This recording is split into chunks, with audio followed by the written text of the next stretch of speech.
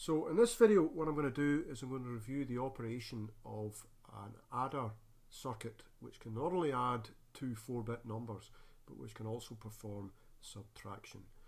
So this circuit is being simulated in Logisim. It's a 4-bit parallel adder subtractor. It's discussed in the lecture note on adder subtractor circuits, and all I'm going to do is demonstrate the operation of the circuit, and I'm going to show you first of all it doing addition, and then I'm going to show you it doing subtraction. And what we'll do is for each of the operations, the addition and the subtraction, what we'll do is we'll do the sum as though it were a pen and paper operation. So we'll do addition first, and then we'll do the subtraction second. When we look at this circuit, we can see that it's very similar to the circuits that we looked at in the first half of the lecture note. And you can see that the circuit consists of 4 1-bit full adders, and that each full adder takes care of the addition of one column of a sum that involves the words A and B. So we can see, just for the sake of clarity, for completeness, that the first digit of A is added to the first digit of B by the first full adder. Second digit of A and the second digit of B are added by the second full adder. The third digit of A, the third digit of B are added by the third full adder, and the fourth digit of B is added to the fourth digit of A by the fourth full adder. As before, and just as we would expect, the carry out of the first full adder becomes the carry in of the second full adder. The carry out of the second full adder becomes the carry in of the third full adder. The carry out of the third full adder becomes the carry in of the fourth full adder. So the key difference between this circuit and the circuits that we looked at previously is that we've got 4 exclusive OR gates, and they're connected to an input pin which is called mode control. So the basic idea is that if the mode control pin is set to 0, the circuit will do an addition, and if it's set to 1, it will do a subtraction. So what we're going to do first of all is an addition. That's the easiest option, and for the moment we'll just ignore the exclusive OR gates and the mode control because they're effectively switched off at this point, and what we'll do is just consider an addition from a pen and paper point of view, and then we'll demonstrate it in the circuit. So if we were to add decimal 7 plus 2, then obviously the sum of those two numbers would be 9. And if we're to represent 7 and 2 as 4-bit numbers, then we would have something like this: 0, 1, 1 plus 0, 0, 1, 0. So remember, we always write the numbers out in full, right? So if we were looking at an 8-bit adder, then we'd have to have 8 digits, even though the zeros on the left-hand side of the number would not be significant. We still write the number out in full.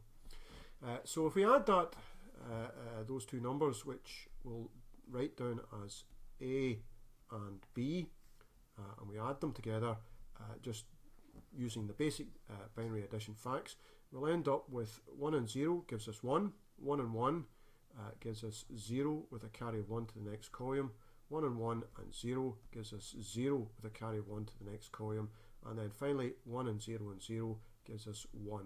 And now there is a carry on to the next column. We'll write it in for the sake of completeness, but it doesn't get added to anything on the actual circuit itself. It just gets output on the final carry out pin. So if we were to write this as it would be in the circuit, then the answer, the output would be 0, 1, 0, 0, 1. Okay, so that would be our output on the circuit. So I think we've seen that behavior before. And if I go now to the circuit and set it into simulation mode, and I set A to 1, 1 or 0, 1, 1, which is 7, and then I set B to 0, 0, 1, 0, and we observe the outputs on the pins, you can see that the sum outputs, which are the outputs of each of the 4 full adders, that is 1, 0, 0, 1, and the carry out output is 0. So just as we would expect, the circuit carries out the addition 1001 is the binary representation of decimal 9. So we can see that the circuit works as a 4-bit parallel adder. There's no problem with this circuit in terms of its extending it. If I wanted to make it an 8-bit circuit or 16-bit circuit, it would require a little bit of additional wiring, but it would behave exactly in the same way as the circuit that we are looking at just now. The only difference is we'll be able to add bigger binary numbers. A and B might be 8 bits each, or 16 bits, or 32 bits, or whatever it was that we wanted. So we've taken care of looking at the behavior of the circuit as an adder circuit. What we'll do next is we'll look at it as a subtractor circuit.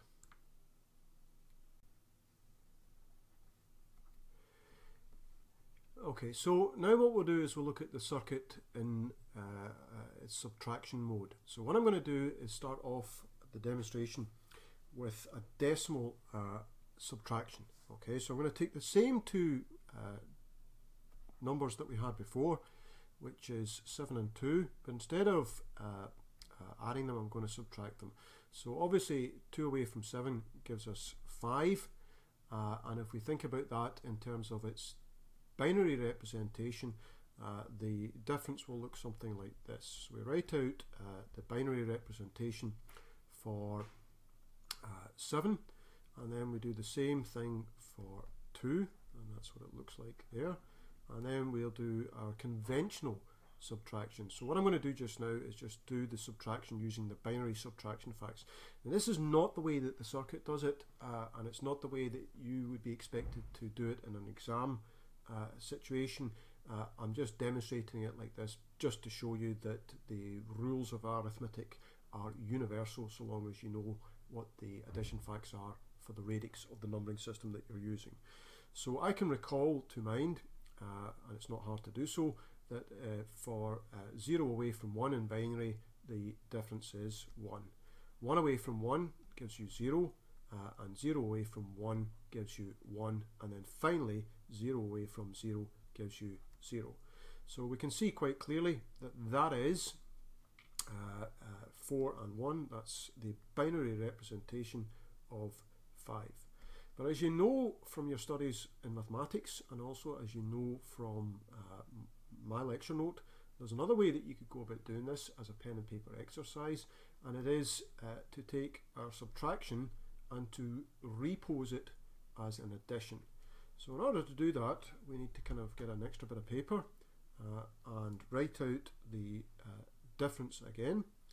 So this is the sum 0, 1, 1, which represents our 7, minus 0, 0, 1, 1, like so. Sorry, it's not 0, 1, I made that mistake the last time. Let's get this right. It is 0, 0, 1, 0. So we write it out like that, and we already know what the answer is. It's 0, 1, 0, 1.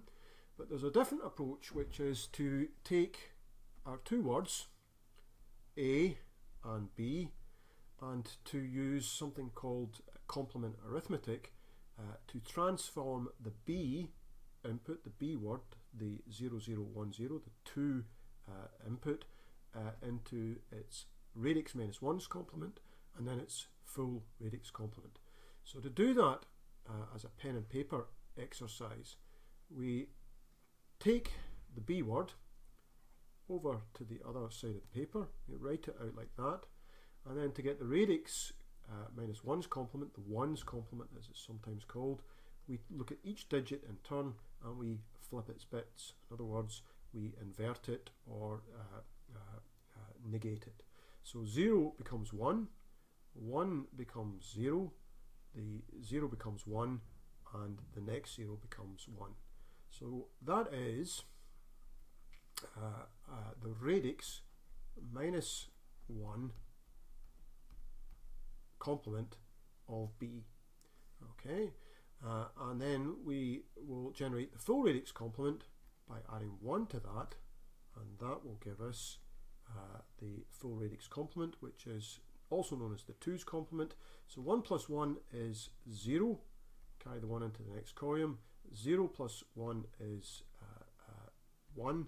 1 plus 0, now these zeros are not there, but we'll just do it as though they were. 1 plus 0 is 1, and 1 plus 0 is 1.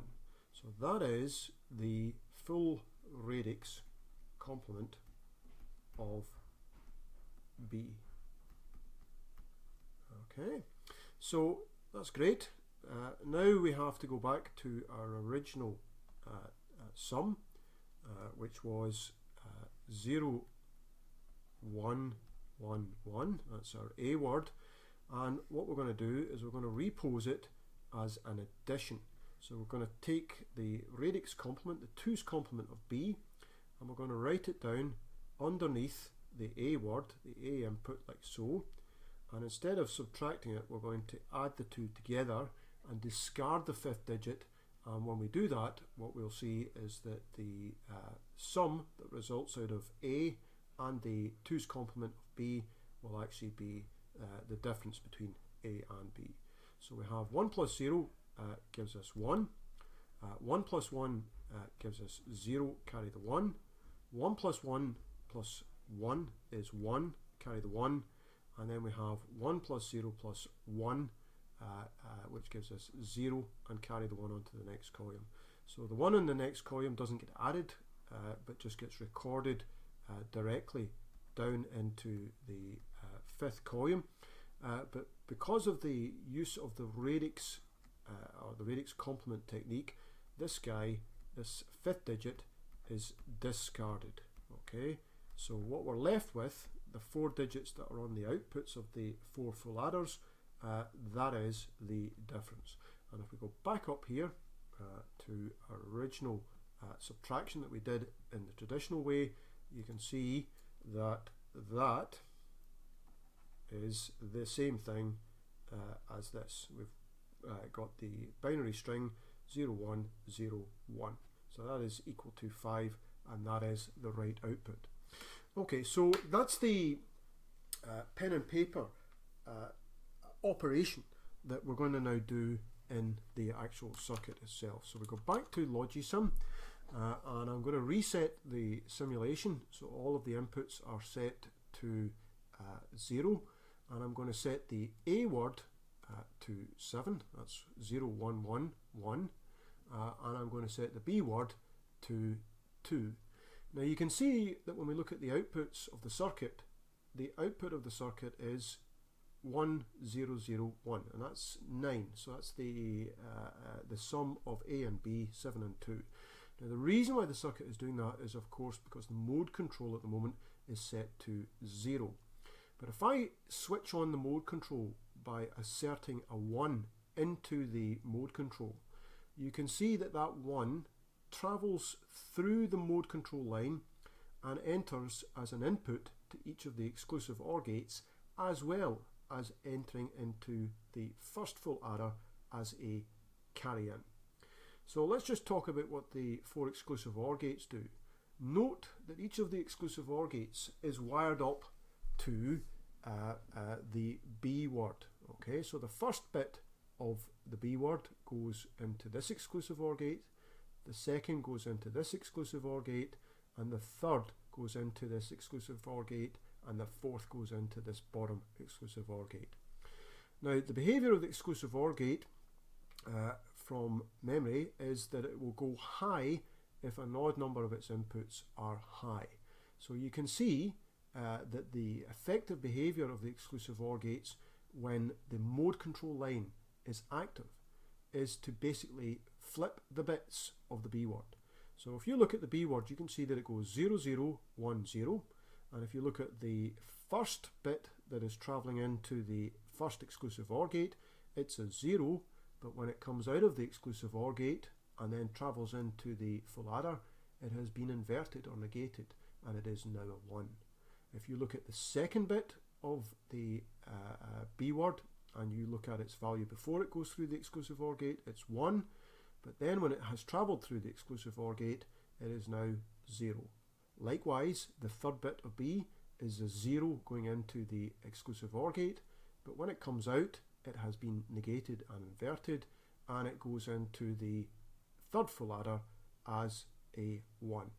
And then finally, when we look at the fourth full adder, the input to that is 0, but when it comes out of the exclusive OR gate, it has been inverted and it is a 1. So the 4 exclusive OR gates are basically carrying out this function here. So I'm going to highlight that with orange, which is that they are doing the flipping of the bits to generate the radix minus 1's complement. The other thing that's notable about the mode control line is that it connects into the carry in. So that means that the first full adder is not only adding the first digit of A and B together, keeping in mind that B has been flipped, but it's also adding 1 to it. Now that's effectively the same thing as what is being done here, but it's just been done out of sequence. So in our pen and paper exercise, what we did was we flipped the bits to get the radix minus 1's complement, and then we added 1. But we could just as easily have done it like this. We could have flipped the bits, brought the radix minus 1's complement over here, and then added the 1 at this point. So in fact I might actually just do that just to make it absolutely clear. So here is our original sum. So we could have done it like this. This is the A word, so that's 0, 1, 1. And what I'm going to do is write underneath it the radix minus 1's complement, which is 1, 1, 0, 1. And I'm going to add them together. 1 plus 1 is 0, carry the 1. 1 plus 1 is 0, carry the 1. 1 plus 1 plus 1 is 1, carry the 1. 1 plus 0 plus 1 is 0, carry the 1. Now when we look at that, it doesn't look like the right answer, but of course we still have to add in the 1 to get the full complement. So we're doing this in a slightly different sequence, and when we do that, we'll get 1 plus 0 will give us 1, 0 plus 0 will give us 0, 1 plus 0 will give us 1, 0 plus 1 will get 0 plus 0 will give us 0, and 1 plus 1 0 will give us 1. But of course the 5th digit we ignore, it gets discarded, and what we're left with is 0, 1, 0. Sorry, 0, 1, 0, 1. So going back to our circuit, that's effectively what the mode control line does when it adds in a 1 at the beginning of the addition. It's basically taking care of the step that generates the full complement. So when we look at the output of the circuit, you can see that we can ignore the carry out because it's not meaningful, but if we look at the sum output, we have the binary string 0, 1, 0, 1, which is 4 and 1, which gives us our correct difference, which is 5.